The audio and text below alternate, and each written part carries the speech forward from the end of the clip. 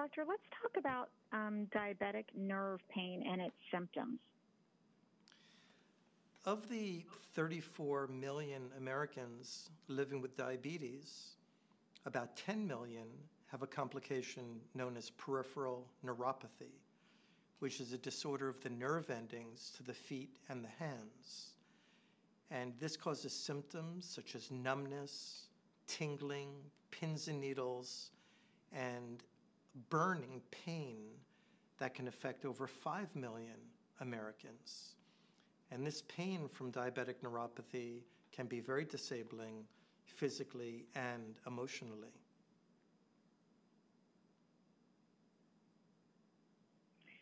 How challenging is this condition to diagnose, manage, and treat, and what kind of treatment options are there available?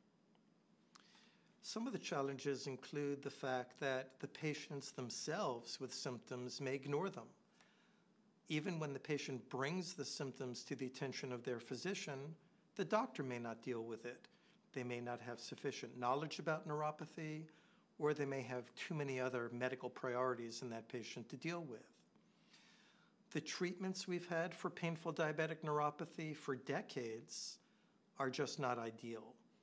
They don't necessarily work very well in many patients, and they have side effects because these are pills that people take, such as antidepressants, anti-seizure medicines, and opioids, all with their own sets of problems, including living with the opioid epidemic in the US today. That prevents an opportunity for new therapies, including the innovation Qutenza, the high-concentration capsaicin patch. Tell us about this new treatment option and what makes it different. Qutenza is a brand new innovation for many reasons. One is that it's a topical, meaning it's applied to the skin rather than a pill that one takes, and so it doesn't have those generalized side effects that the pills have. There's no addiction potential. And people can relate to capsaicin because it's the active substance of the hot chili pepper, such as when you put hot sauce on your food, that burn you get is capsaicin.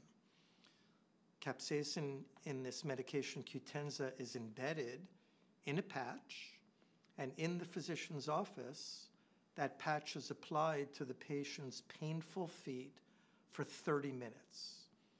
There's very minor local irritation as a side effect, and then the pain relief from that single application may last up to 3 months. I've had the opportunity of collaborating with Averitas Pharma in clinical research studies, as well as working with my own patients in clinical care with quite a bit of success. So what is your recommendation for patients who have diabetes and are experiencing nerve pain?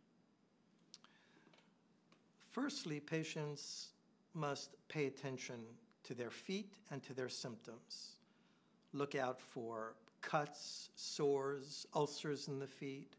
See a podiatrist on a regular basis.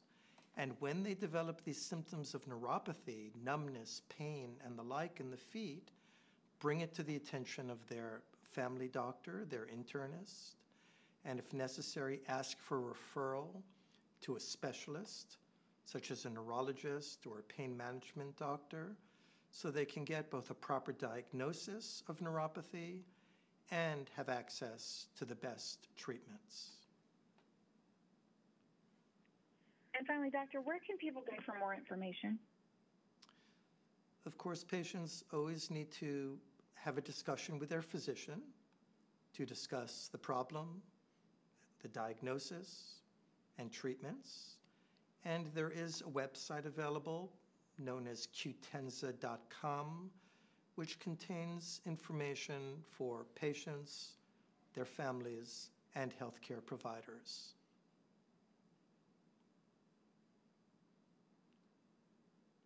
Thank you for joining us, doctor. That was great.